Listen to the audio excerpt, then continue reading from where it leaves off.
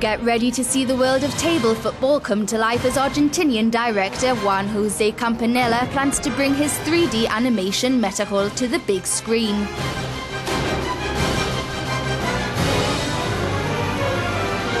And the Oscar-winning filmmaker hopes to show that when it comes to animation, Argentina has a lot to offer.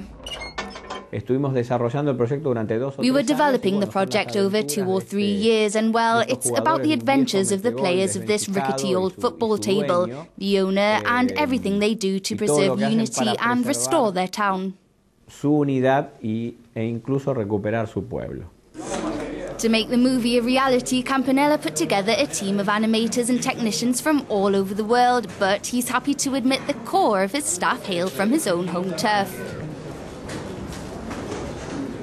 And when the film's finished, Campanella hopes to challenge conventional thinking about just who can produce high-quality 3D animated features.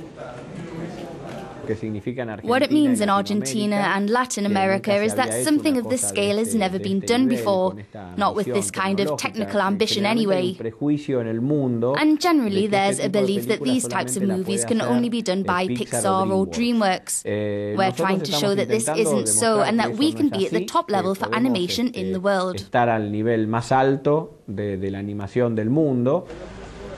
The film's set for release in Argentina for July next year, and if all goes to plan, Europe and the rest of the world will get the chance to see for themselves just what this 3D table football animation is all about.